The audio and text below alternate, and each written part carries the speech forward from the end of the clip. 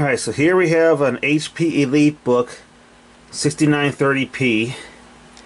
It's got a bad hard drive. I'm going to run diagnostics to see if there's anything else wrong with it. I got a hard drive I can put in it. It's SATA, and I got a 1 terabyte SATA hard drive that I can throw in here. Collected over the years. I hope it still works. It's stored up here. There's been avalanches, and I've moved, and so it's been kicked around. But we'll see if this thing even starts at all, and then see what error message it gives, and then see if I can go into BIOS.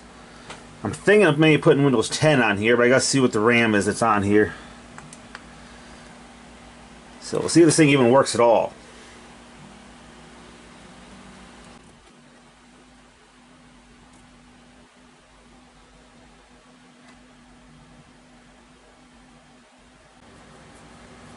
So it originally loaded, then it went back to the start screen. Now it's loading again. So it's probably just going to repeat and repeat and repeat. So yeah, obviously the drive is bad because it can't read the files. So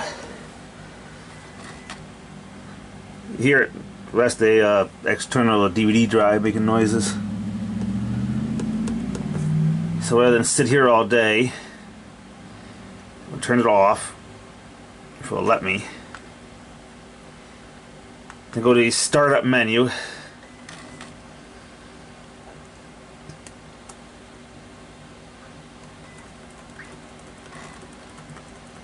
Press the escape key for startup. I'm pressing it. Will it let me get in there?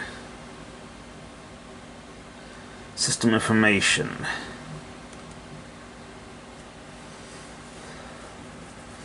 So it's got 4 gigabytes of RAM currently installed.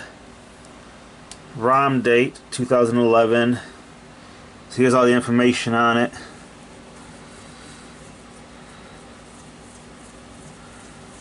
Intel Core 2 Duo, 2.53 gigahertz, 4 gigabytes of RAM.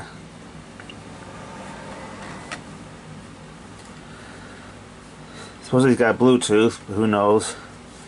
Battery 1. So it should run Windows 10. It's got enough RAM in it. I think it can go up to 8 gigabytes of RAM. So that's what I want. But I'm going to run diagnostics anyway just to see if there's anything else wrong with it other than the bad drive. Make sure nothing else got damaged.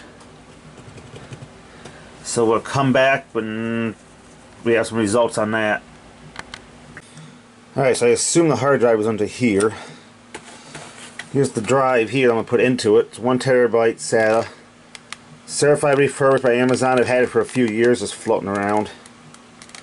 See if it's any good. Everything passed flying colors other than the audio, so. See if you can do this.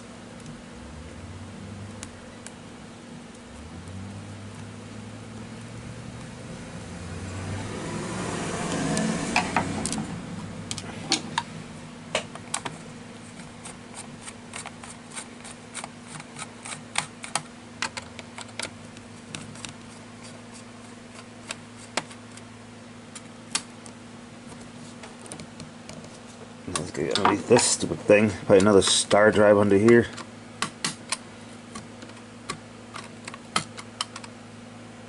No? So it just lifts up then? Yep.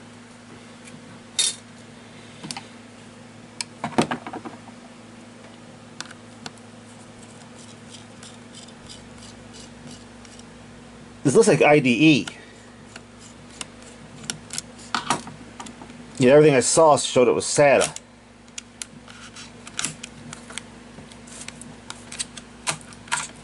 Never mind. I saw these pins. I thought it was IDE. Right, so it's an HGST brand.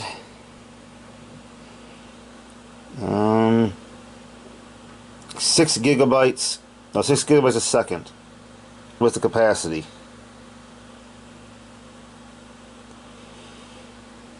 Doesn't say.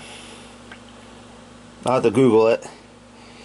So let me get this out of here, put the new one in, track down my Windows 10 disk and see if I can put Windows 10 on this. Alright, replacement drive is in. All you have to do is just remove this one, loosen this screw, use this to slide it back. Then to take the drive out, remove these 3 screws, put the new drive in, put the screws back in, and it slides back in. And it is 500 gigabytes. It does say right about here, I just couldn't see it because I was looking at the screen, but 500 gigabytes.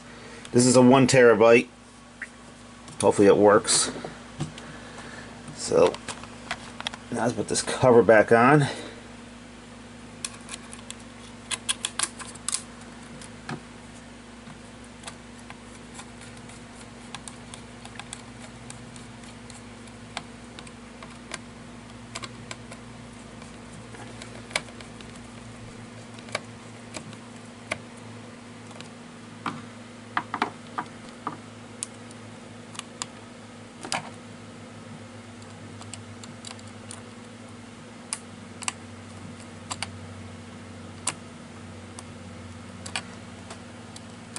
This screw actually requires like a star bit, but I'm trying to get away with using the slotted.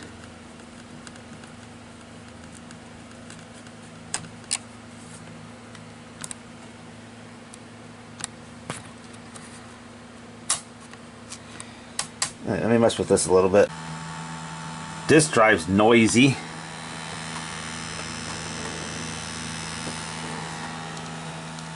So let's see if we'll install this.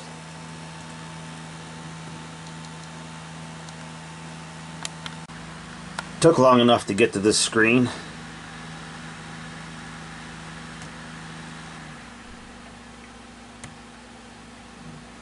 Let's see if it will even install.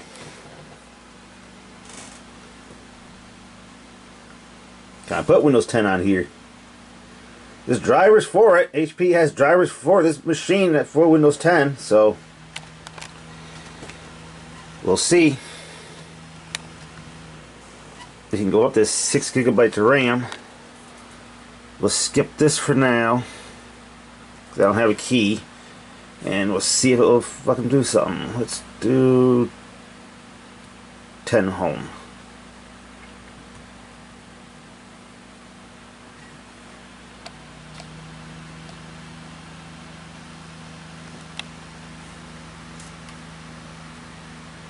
Accept.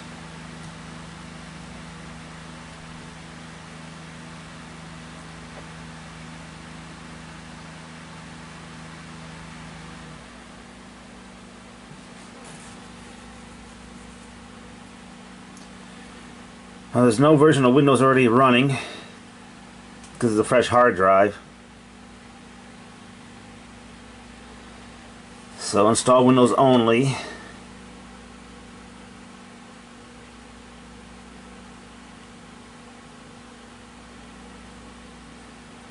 Do custom. The file settings and applications aren't moved. Upgrade. Install Windows and keep file settings and applications. Well, there's no current version of Windows on here, so we're going to go custom. 931 gigabytes free. Drive 0, partition 1.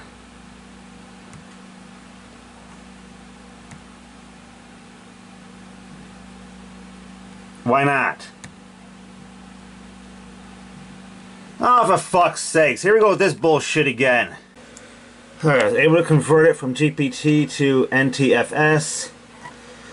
This time it works no problem. So supposedly it's installing. See what happens. Going with Windows 10 Home, 64-bit. Let's see what happens. So I'll come back once it's actually installed, if it installs, and then we'll figure out drivers if it doesn't do it automatically, and getting the key and all that crap. Okay, we're at the update page now. I went in and turned off like settings and stuff that it asks for. So now at this part, seems like it might work. Question B, how is it going to automatically pull the drivers? Will it automatically get a key like it did on the other computer, or am I going to have to track those down? We will see. Alright, so the HP website didn't list drivers for Windows 10. So now I'm attempting Driver Pack online. Not that it'll work. I tried going to the device mangler and searching for drivers, nothing came up. Let's see what this does. Windows is not activated, so I have to try and find a key online. So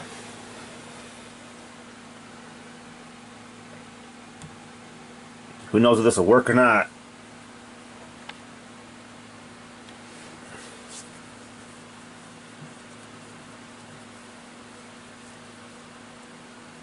It's not designed for Windows 10. I think Windows 7 is as high as it goes.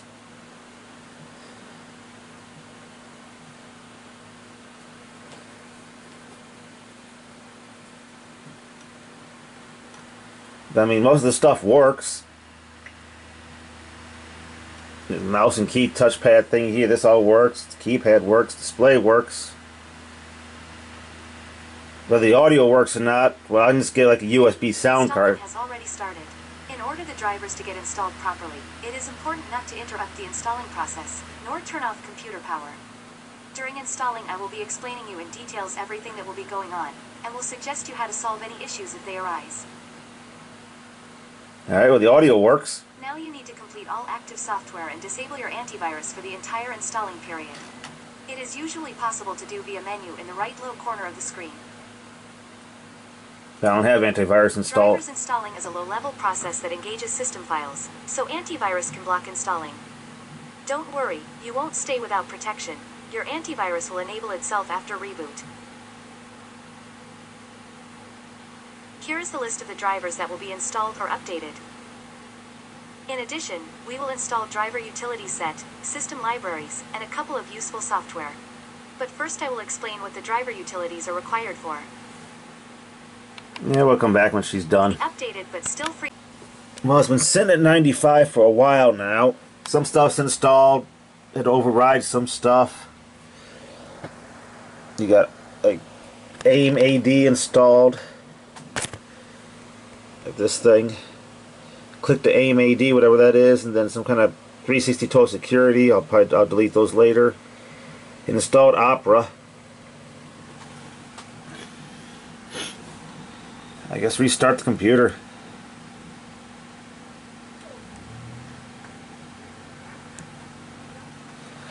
I don't know. It's been sitting at 95 for a while, so I'm assuming everything's done. So now it says this, and you can tell some of the stuff it installed, so maybe it wasn't a real driver pack. You got Crone, Internet Start, 360 total security, which also includes some kind of like 360 startup booster to supposedly save the minute. So that might not have been the real driver pack website. Might have been fake. Well, if I screwed up the computer, I'll just reinstall Windows. So I don't know what's going on right now. Let's see what goes on. Well, it's working. I deleted the 360, got rid of the Crone. Let's get rid of Internet Start. I don't know if I can delete that or not. This comes up. I mean, it's a generic adapter. It's working, but maybe I'll try to find one for this. I have to dig around. It says the smart AC adapter connected will power your computer, but potentially it'll reduce performance level. Let's see, Opera 360 still says 360. Got this iStart thing, which I need to get rid of.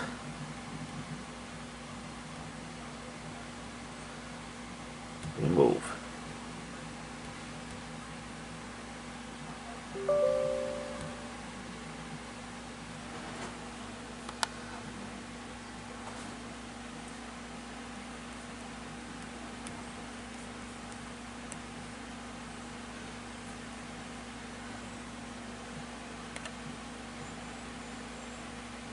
Gotta figure out how to get rid of this one.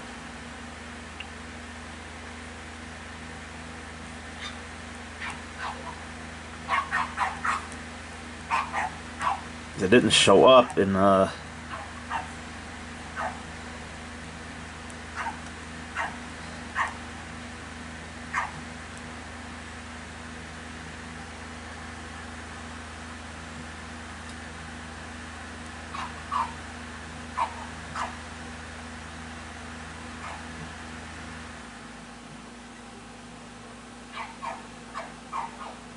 The internet start's not showing up.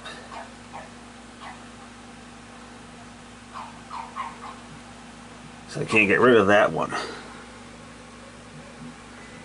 I don't know what it does.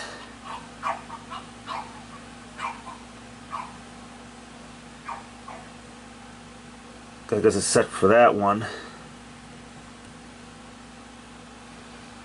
It's like a shortcut, I guess. Yeah, whatever.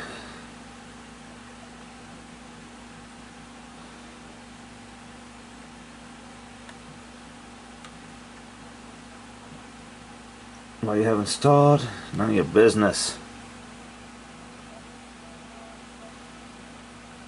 So set this to Google, set that to home page. Let me mucky around with this for a little bit, then we'll see if YouTube works, if the audio still works, and basically I think that's pretty much it. Well, this to start installing automatically. Microsoft.NET Framework 4.8. Don't know if this will work or not. So I found something on its own. This is my first time dealing with this stuff, because when I put Windows on the other computer, it automatically did all the drivers and stuff, so this is my first time doing this.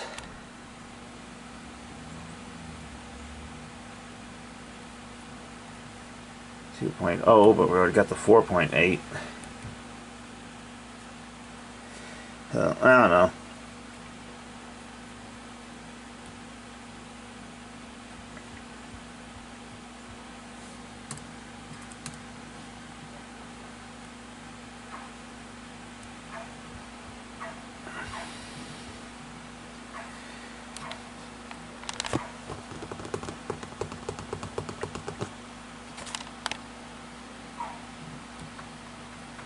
Let's see.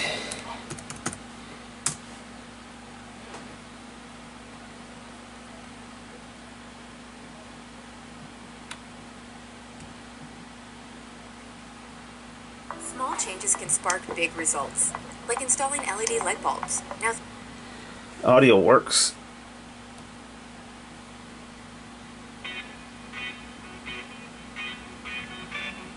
Can't broadcast that too much because of Neil.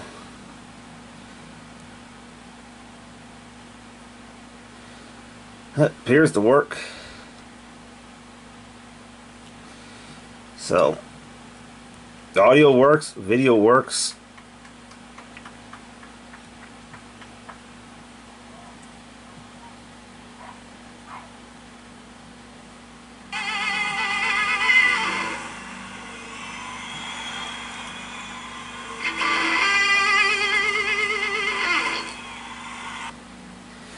So, I mean, everything's installed pretty much. The mouse pointer thing works, that works.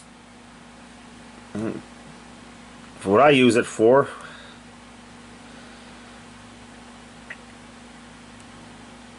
Just gotta set this up.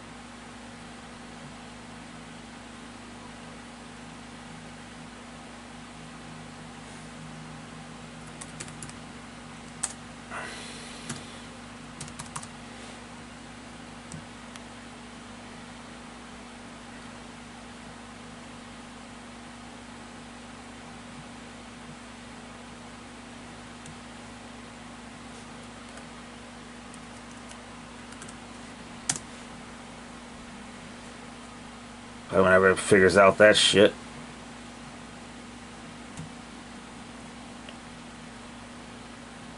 But I think I'll wrap this up. It's working. Got Windows 10 on it. Just have to figure out how to activate it. If I want to activate it. I mean, if I use it for, I don't need to. So I think that's it.